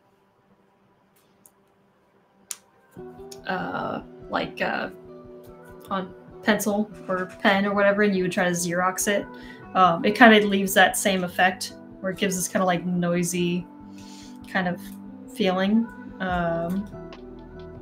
So yeah.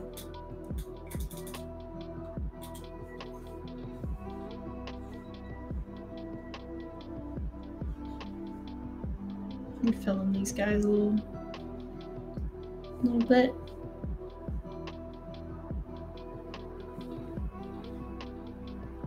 Oops. Something got filled in.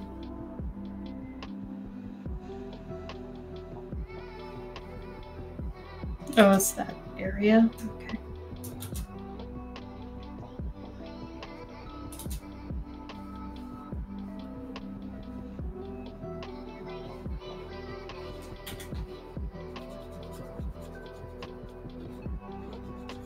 But yeah, I also like to do these little, you know, character sketches on the side too, just to get an idea of the character.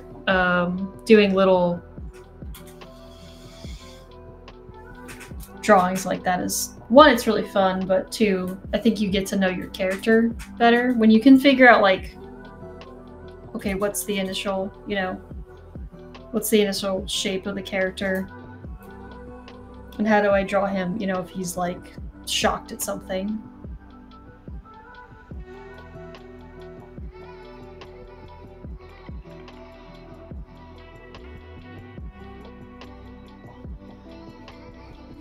They can be really loose at first. I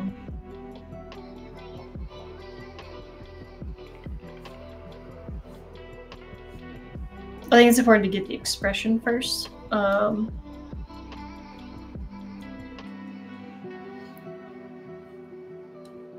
Okay, Sato said, now I can imagine him in the middle of battle running on water, holding his hat while throwing out some cool powers. Oh, we're definitely going to make him run on water. That's a given. Yeah, that's happening. Another thing, too, that you don't think about is you can use his fin as a point of expression.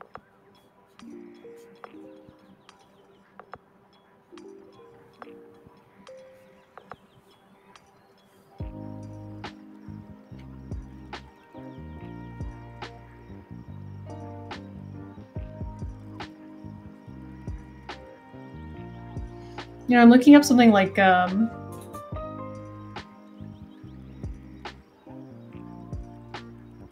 Looney Tunes or something. Actually, it's super helpful to see how they exaggerate, you know, these kinds of fun facial expressions.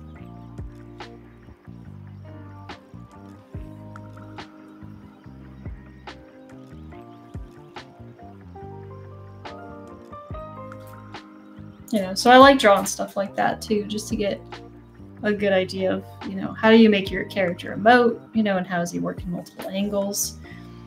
You know, what does he have, like a really intense, you know, if he's in battle or something, can he, like the way you modeled him or the way you draw him, can I give him a more serious face, you know?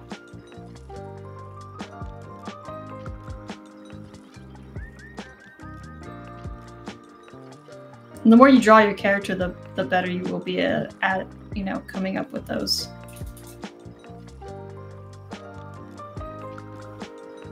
Like the faster your shorthand will get.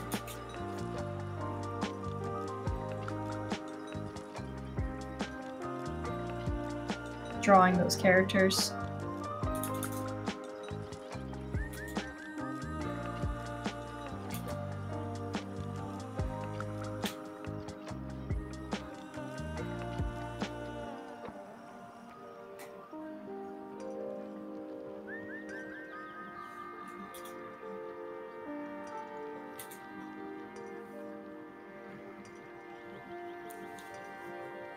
He's got his hat on.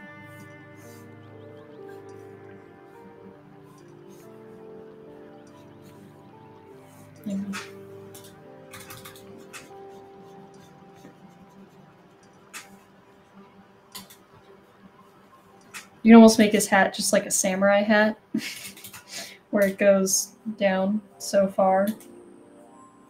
And that cuts right where the eye is, so that way you can see the eye.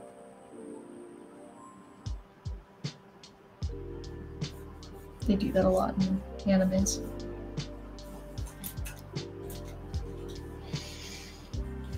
But anyway, there you have it. So there's our lizard wizard for the month of January. Not quite a dragon, but close enough. So,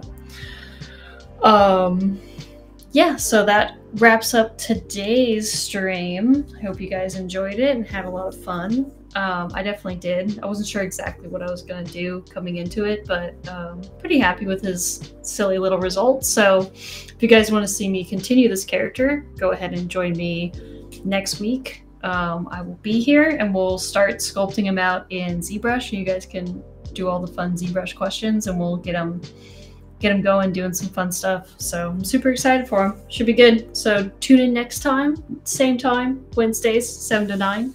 And yeah, you guys have a good night, and I will catch you later. Bye, everybody.